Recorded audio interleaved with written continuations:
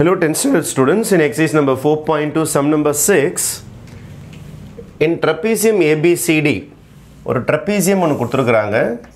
அந்த trapezium ஓட name பார்த்தீங்கன்னா ABCD A B C D. This is my trapezium. Trapezium னா opposite sides மட்டும் parallel-ஆ இருக்கும். அதர் சைடு பார்த்தீங்கன்னா இன்னொரு ஜோடி இருக்குல்ல, அது வந்து not parallel-ஆ இருக்கும். ஓகேவா?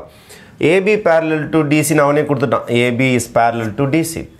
E and F are the points on non-parallel sides. இங்கே E ன்னு ஒரு பாயிண்ட் எடுக்க சொல்கிறாங்க, இங்கே F ன்னு ஒரு பாயிண்ட் எடுக்க சொல்கிறாங்க.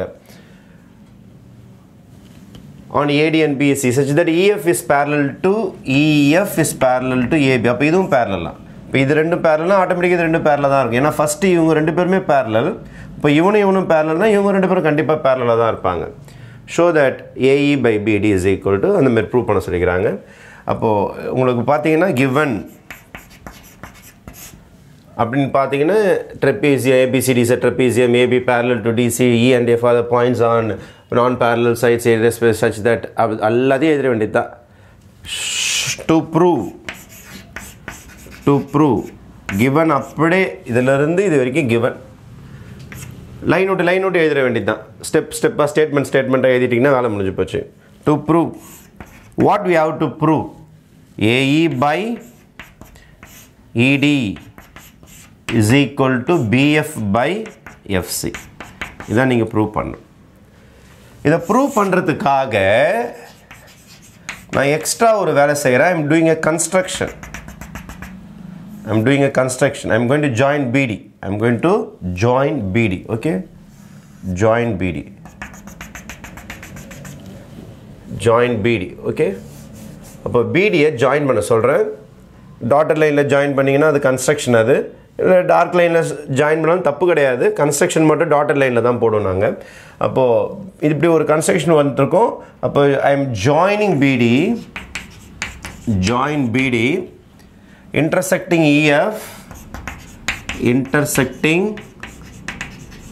EF at ஏதாவது இங்கே ஒரு பேர் வச்சுக்கலாம், ABCD போட்டு EF போட்டு இங்கே Gன்னு வச்சுக்கிறேன். at G intersecting EF at G. அப்போ ஒரே ஒரு கன்ஸ்ட்ரக்ஷன் வந்துருக்கோம். we have drawn a straight line. அந்த ஆளுக்கு பேர் BD. டாட்டர் லைனில் வரைஞ்ச வேண்டியது தான்.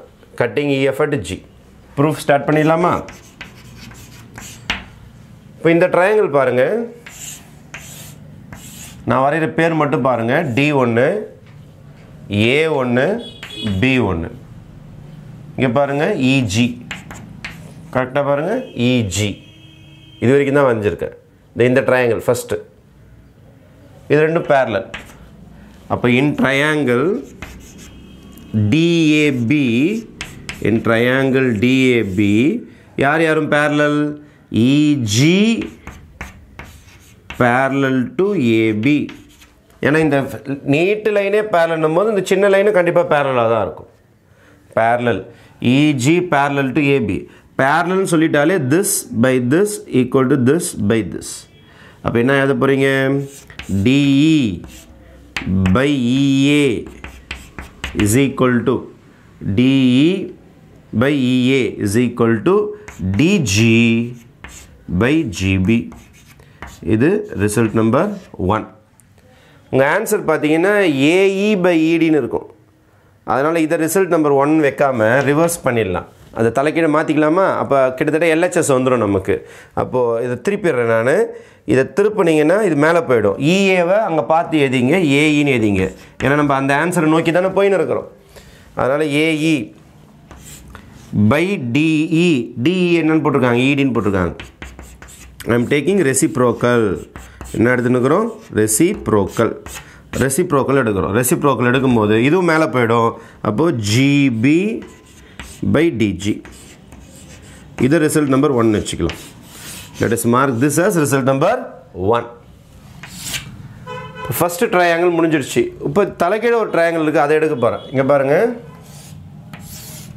இந்த மாதிரி ஒரு ட்ரையாங்கிள் இருக்குது பாருங்கள். B மேலே C, இங்கே D, நடுவில் GF.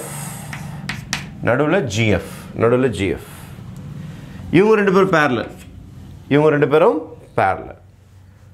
அப்போ in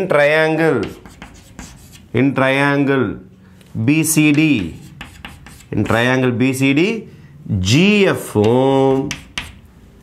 DC parallel. Parallel சொல்லிட்டாலே யார் வந்துருவா? By basic proportionality theorem வந்துரும். இங்கே கூட நம்ம எழுதாம விட்டுட்டோம். By basic proportionality theorem. Parallel சொன்னாலே basic proportionality theorem வந்துரும். Basic proportionality theorem தான் this by this equal to this by this. அதான் ஆன்சர். அதே மாதிரி இங்கே basic proportionality theorem யூஸ் பண்ண போகிறேன். இங்கே பாருங்க, ட்ரையாங்கிள் தலைகீழ் தானே இருக்குது. அப்போ this by this equal to this by this போடலாமா? this by this. அப்போ ஃபர்ஸ்ட் இதை எழுதிடுறேன். BF by FC is equal to BG by GD. Result number 2. This by this triangle தலைகீழ் இருக்குது, அதனால் தலைகீழ சொல்கிறேன். this by this equal to this by this. இது நேராக இருந்தது, அதனால் இப்படி சொன்னேன். சரி, இங்கே பாருங்கள், நம்மளுடைய RHS பாருங்கள். GB GD. அப்போ RHS ஈக்குவலாக தானே இருக்குது. சார் லெட்ரு மாறி இருக்குது சார், அதை பற்றி ஒன்றும் ப்ராப்ளம் கிடையாது. லெட்ரு மாறி இருந்தால் அதை பற்றி பிரச்சனை கிடையாது. GB இதோ இருக்குது, GB அதே தான். DG இதோ இருக்குது பாருங்கள், DG. அப்போது from 1 and 2 since RHS equal to RHS, LHS equal to LHS என்னது உங்களுக்கு? AE by ED is equal to இங்கே இருக்கிற LHS என்னது?